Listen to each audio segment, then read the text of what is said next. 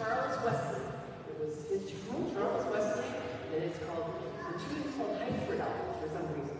Sorry, it's called, okay, you guys do that. We'll do that. What? Oh yeah, it's pretty anyway, and listen to the words on this. I just want to say this, because the words I think are really interesting for Charles Wesley. Because he starts out with love. Not love. So anyway.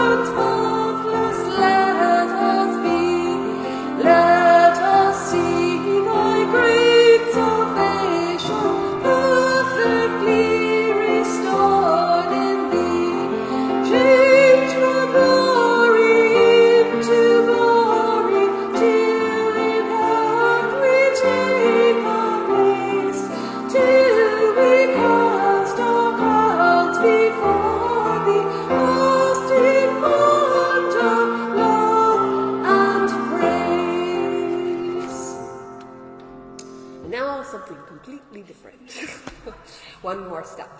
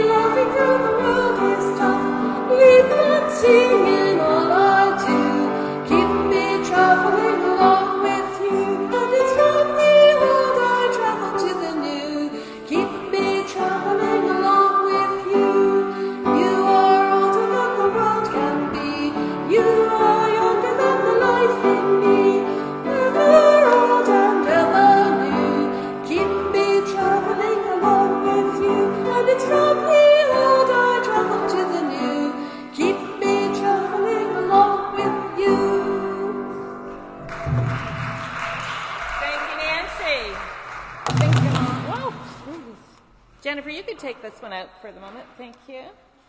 Thank you, Jennifer. Welcome to our inclusive and open. Woo. I don't know why it's doing that. Open spiritual community.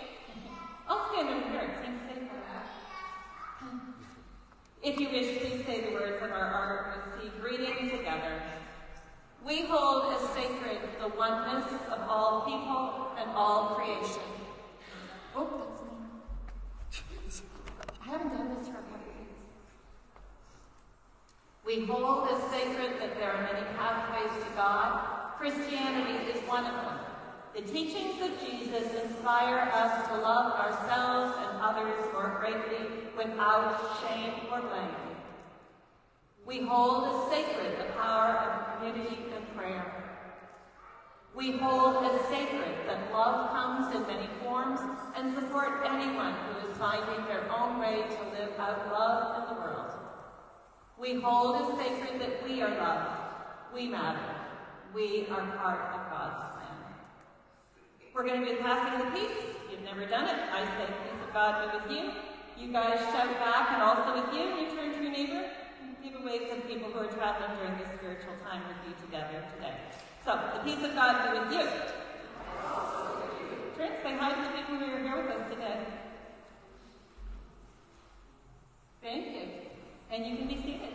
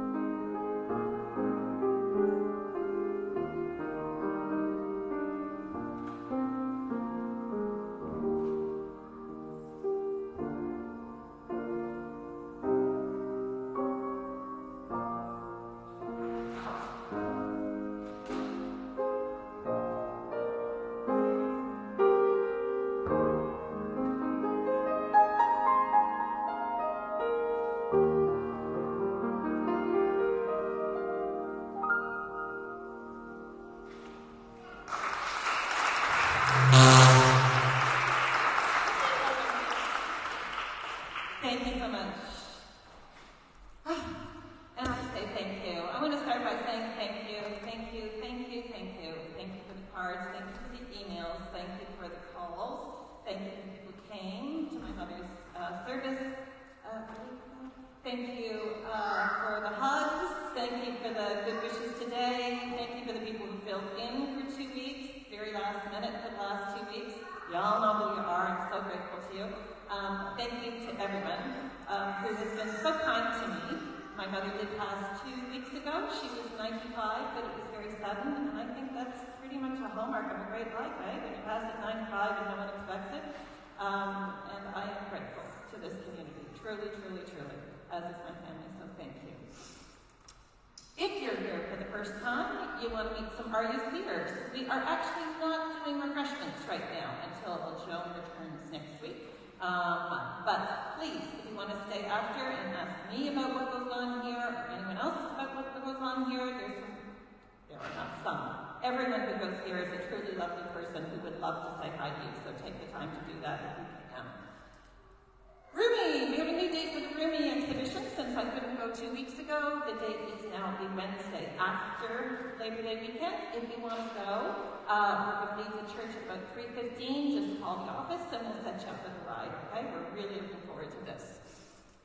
Table help. If you can help set up the tables for the meal program after the service. See, I am operating on even less of a brain than usual. After the service, please do. If you need to be told how to get to the gym, we'll be happy to let you know. And it takes about 15 minutes to help set up tables. And it is much appreciated. I'm saying there is fitnessing after church. Ignore this. Chris is here. Yay, Chris. Let's do fitnessing after church. If you've never done a fitnessing, you come up to the front, the back, wherever you decide, Chris, we're going to be, and we sit and we sing. And it's super fun. Really casual, very, very fun. Sorry? Tim. Does anyone really think I should be preaching today? You're not Chris.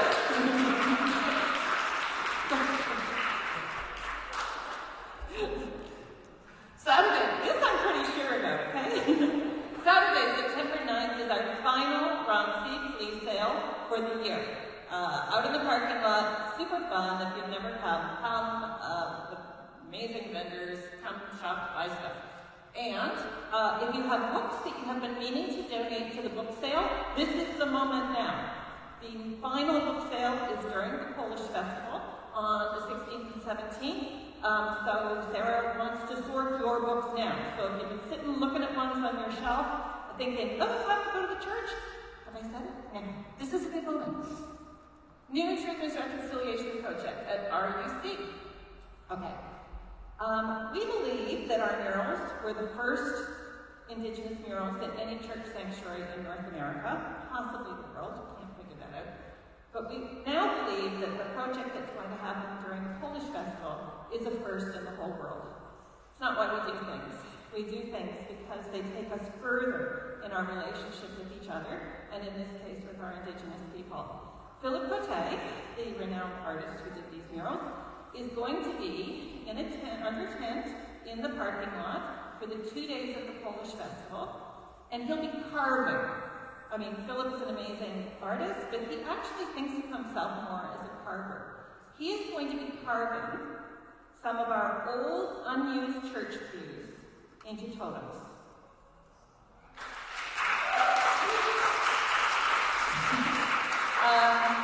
The symbolism of this is breathtaking.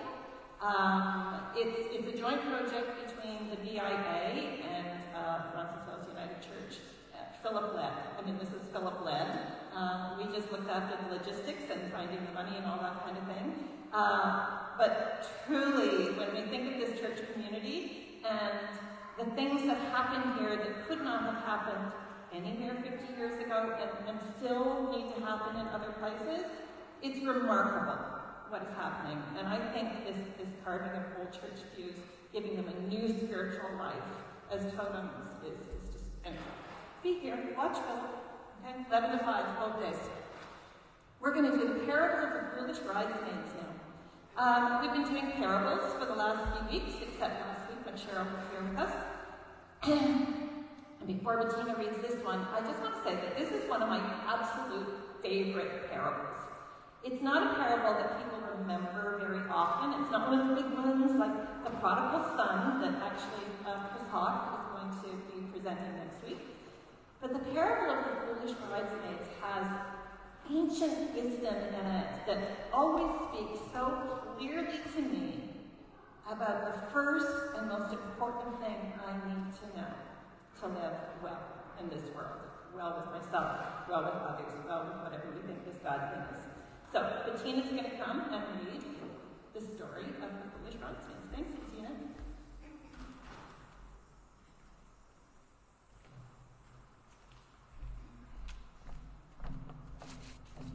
Good morning, everybody. I'm going to put these on. So this is Matthew chapter 25, verse 1 to 13, the New Revised Standard Version. Then the kingdom of heaven will be like this. 10 bridesmaids took their lamps and went to meet the bridegroom. 5 of them were foolish, and 5 were wise. When the foolish took their lamps, they took no oil with them, but the wise took flasks of oil with their lamps. As the bridegroom was delayed, all of them became drowsy and slept. But at midnight there was a shout, "Look, here is the bridegroom, come out to meet him." Then all those bridesmaids got up and trimmed their lamps. The foolish said to the wise, "Give us some of your oil, for our lamps are going out." But the wise replied, "No, there will be not enough for you and for us. You'd better go to the dealers and buy some for yourselves." And while they went out to buy it, the bridegroom came, and those who were ready went with him into the wedding banquet, and the door was shut. Later the other bridesmaids also came, saying, "Lord, Lord, open to us." But he replied, "Truly I tell you, I do not know you. Keep awake therefore, for you know neither the day nor the hour." Thank you, Tina, so much for that. Sorry, something was seriously, right there.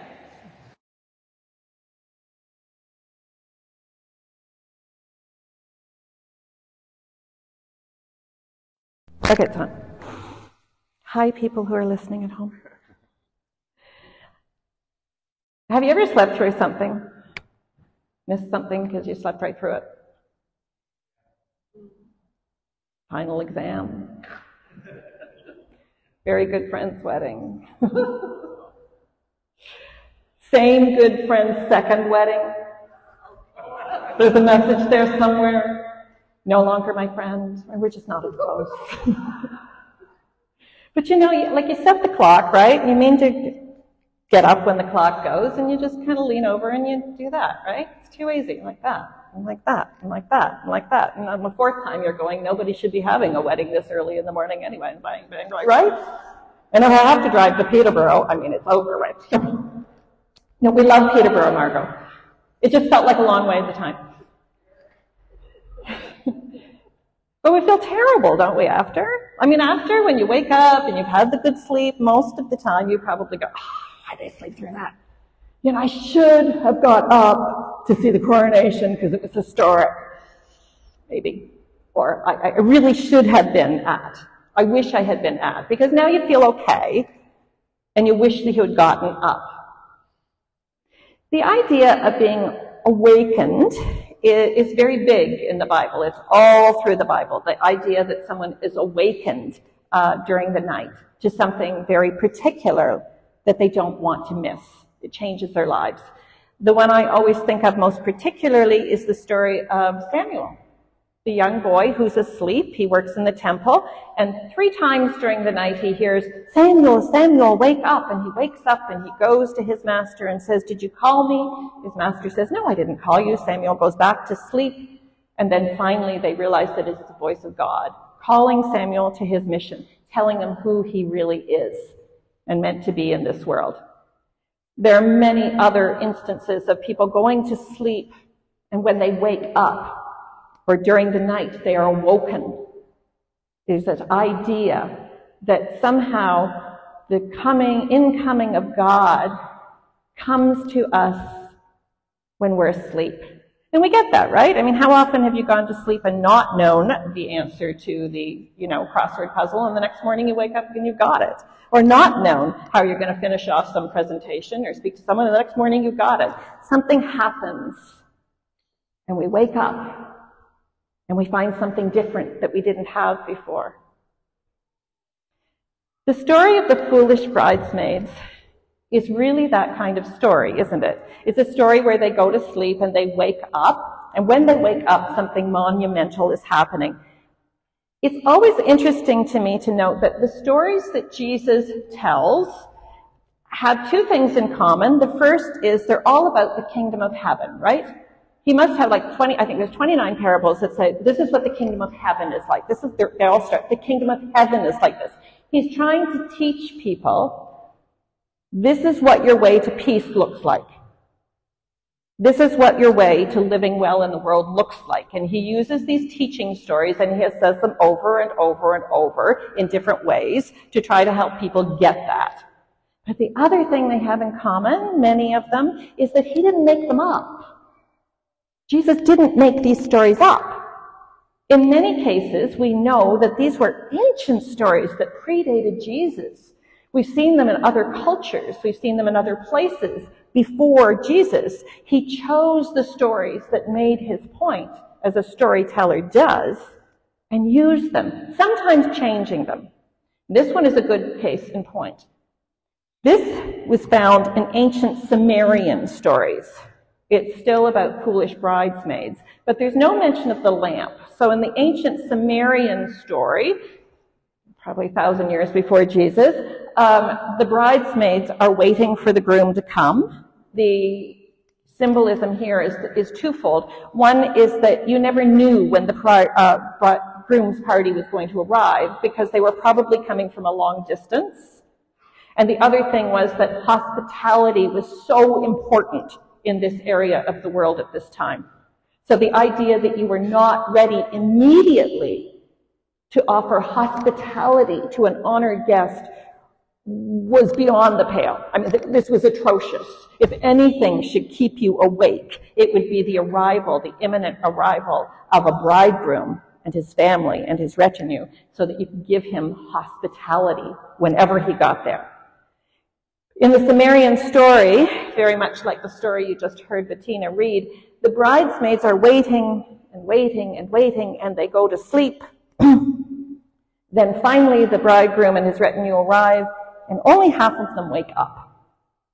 And they go in with the bridegroom, welcoming him, inviting him in, and the others simply sleep through the big event. So why does this matter to us? Why is this one of my favorite stories? It's because at the heart of the idea of the kingdom of heaven, and the idea that we might be able to live a little more peacefully, a little more gently, and a little graciously with ourselves, with each other, with whatever we think God to be, is the idea of who we actually are. It's about waking up to who we actually are. We have lots of ideas of who we are.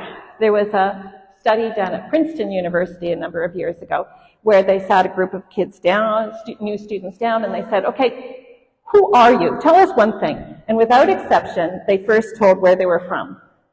Okay, I'm from. The second thing they said was, well, this is my first year and I'm studying.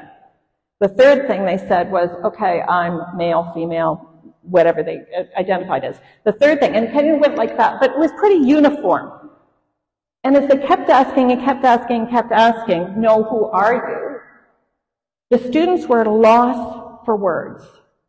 And we get that, don't we? If someone said, who are you? I think I would probably start with, well, I'm a, middle-aged white woman, I'm from Markham, I work in a church, that kind of thing. But that's not who I am. Who I am, according to the kingdom of God, who I truly am, is God's image in the world. Right? The Bible tells us that, right? We're created in God's image. I mean, that's been taken to be that we're created in God's image means that if you're white and male, you're in God's image. I mean, I'm not really sure where that came from, because nowhere in the Bible does it say that God is white or male. But what it does say over and over, and what every Sunday school teacher's kid learns, is God is love. Thank you. That's the first thing you learn in Sunday school, right? God is love. So if we're created in God's image, that means the absolute fundamental bedrock, foundational thing that we are is divine love. Not just that we're visited with divine love, not just that we can access divine love, but that our being is divine love. That's who we are. That's a hard one to accept, isn't it? I also think back to my days in university. I took drama, theater, and we were made to do all sorts of crazy things. You can attest to this, right? And one of them was we had to pair up. One of us had to sit on a chair, and the other one had to walk around us. I think we'd been together for about a year by this group, and say things that they liked about us. We were so uncomfortable. The one on the chair was so uncomfortable. It reminded me of another exercise I'd once done where we were asked to name 3 things you want to change about yourself and 3 things you love about yourself. Everyone could come up with the first 3. And people struggled to say the other 3, either because we didn't know or because we weren't allowed. There was something egoic about that. There's something narcissistic about that. You can't say nice things about myself. But that's not what Jesus is saying. Jesus is saying, no, in fact, who you are is divine and perfect love. So what happens to that with us in the world? How do we upset that core of peace, that feeling of being divine love? We upset it because we don't believe it. We don't accept it. We fall, the Bible would say, asleep to that idea. And instead we dream. And in our dreams we tell ourselves that there's any number of other ways or things or people, whatever we need to feel loved, to be okay, to feel loved. Okay, so to feel loved, I need people to treat me a certain way, and to feel loved, I need certain stuff in my life, and to feel loved, I need a certain position, all those things, right? None of those satisfy us, do they? Because we get those things, and we still don't feel that we are perfect cores of love. I said a few weeks ago that the growing lab for the Holy Spirit is relationships, right? Relationships. That's where we grow. That's where we learn. Those are the hard parts. That's where the rubber of what we think we want to do meets the road, is when we get in front of other people. And one of the things that happens when we don't accept that foundationally we are divine love is that we do try to get something from every other person we meet. So you think about having a conversation with someone that you know, and a lot of the time our mind is judging it in terms of, am I getting what I need from this person? Am I feeling enough respect? Am I feeling seen? Am I feeling wanted? Are they doing what I want? That is often where we enter into relational conversation. I was talking to a woman a few weeks ago, and she was saying to me, you know, when my husband and I get together, we just seem to talk past each other, and we get angrier and angrier and angrier and angrier. And I said, well, what do you want? And she said, I just want him to respect me. And I said, what if you brought that to the conversation? Now, I'm not saying you should hang out with people who don't respect you, but what if you brought the idea to the conversation that you are respected and respected him? What if you didn't need to get that from him? What if you didn't need for him to fulfill that need? What if you didn't need for him to show you that? Because he's in the same place. He's standing in front of you and he's needing something from you. So now we got a conversation between two people who are just trying to get something from each other that they're not supposed to get from anywhere other than their own heart and soul. Now, that does not mean that we don't want to be with people who respect us and love us. But if we don't have that, if we don't bring that, we're never going to get that from a relationship. We will have people who make us feel good. We'll have people who make us feel loved. We'll have that, but we won't carry it with us in any way that tangibly changes our journey in a consistent way. And that's what this parable is all about. It's what all of the parables are all about. It's what all of the teachings of Jesus were all about.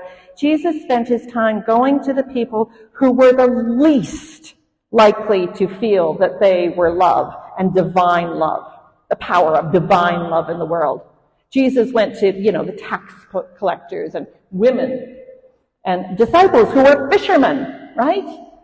He hung out with some of the most vulnerable people. The people who needed to be told, you're not what you have, you're not what you do, you're not what other people think of you. You are divine love, a spark of perfect grace. You are a child of God. That's the core identity he was sharing with people. Jesus came to wake people up to who we are.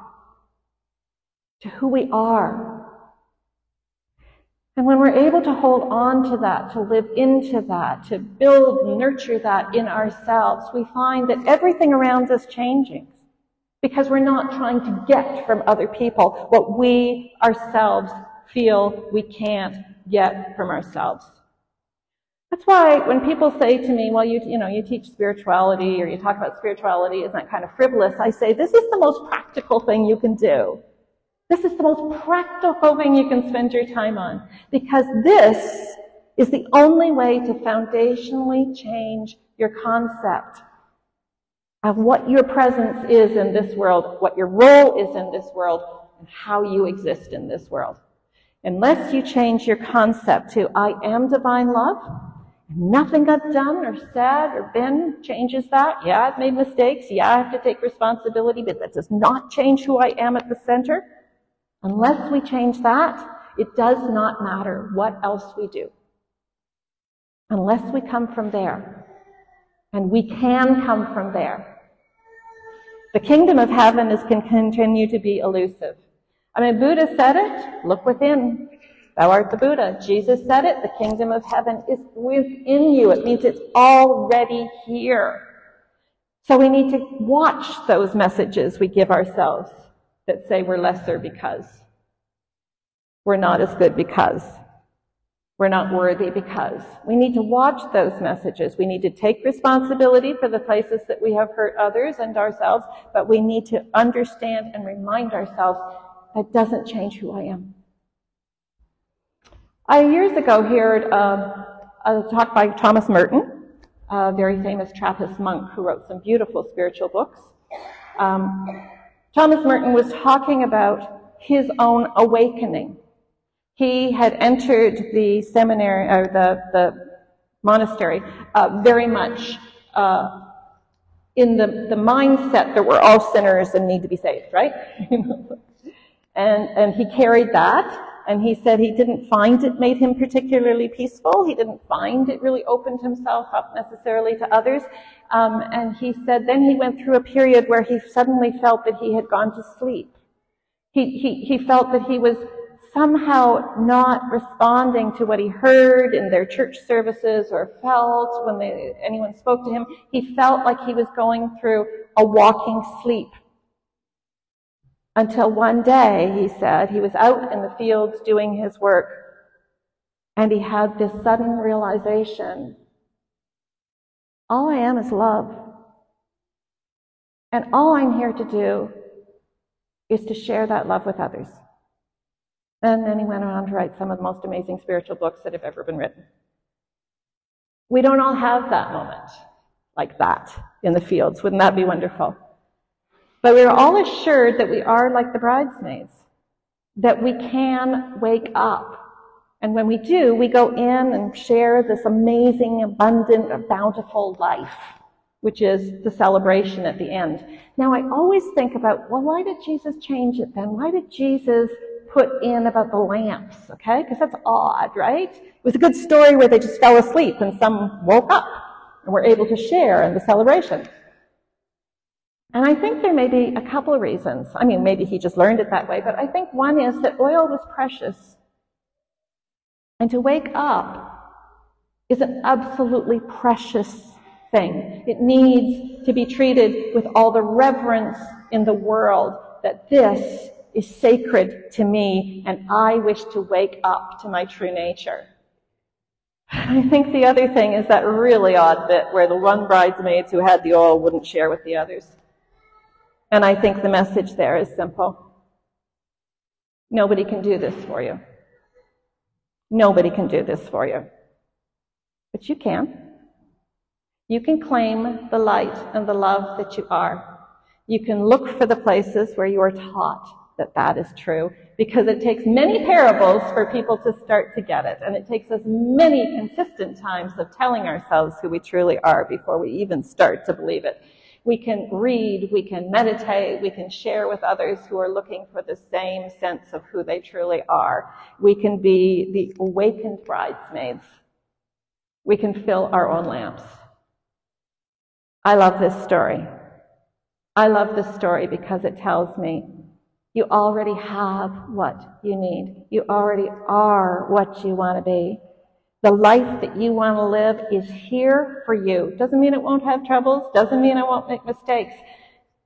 But fundamentally, you are going to live in that place of celebration and rejoicing and abundance that is that wedding feast. Because you're going to wake up and realize, I'm not just loved. You're not just loved. You absolutely and truly and fundamentally and forever are the divine love of our God. Thanks be to God.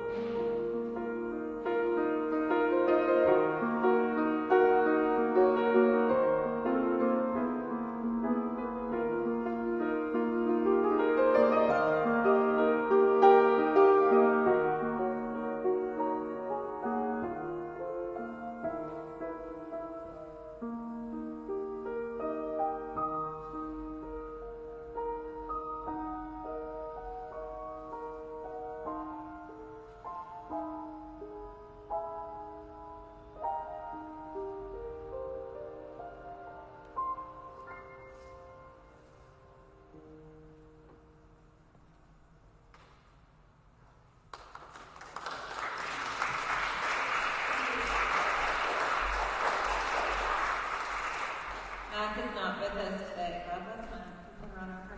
Put them on our prayer list. Let us pray. These are the prayers of the people, so please pray with me. God, by whatever name we know you, and however we experience you in our individual lives, today we pray for all those who suffer from not knowing who they are. May all who feel separate, lesser, other, or anything but a beloved, perfect child of God feel your presence and know your love in them. Today we pray for the unhoused and the marginally housed, and for the politicians and others who are working to put safe and healthy roofs over so many people's heads. Let us find the best way forward for our earth and for ourselves. We ask the blessing today on Bettina's cousin Elizabeth. May she find clarity and direction. We ask the blessing on Diane and on Jade. We say a prayer of gratitude for the rescue of those who were trapped in the cable car in Pakistan. Let us never forget to be grateful for those who put their own lives at risk to rescue people from so many situations. We ask for safe travels for all of our RUC United Church family who are in far places or near places. Bring them back safely to us. We ask the blessing on Annie's son Chris and his new wife who were married yesterday. May their union bring them joy and enrich their lives and the lives of all who are close to them. We ask the blessing on those who have been displaced because of the changes in our global climate. Help us all to work towards a different relationship with this earth. And we ask the blessing and say a prayer of gratitude for everyone here at Roncesvalles United Church. May we know in ourselves and each other the reflection of your perfect and divine love. Amen. Please stand for our blessing and benediction.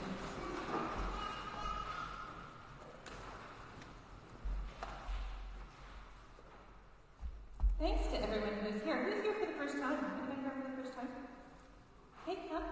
What's your name? Tina? Danielle? Everyone say hi to Danielle. Hi, Danielle. We're so glad you're here. Danielle's got the prettiest bracelet on. Somebody asked her where she got it. So go out into the world. Go with a daring and a tender faith. Remember who you are, and your love and your light will transform your world and everyone's. And may the love of God and the guidance of our teacher, Jesus Christ, and the fellowship and communion of the Holy Spirit rest and abide upon us, everyone, now and forever. Amen. Could you have a three-part amen?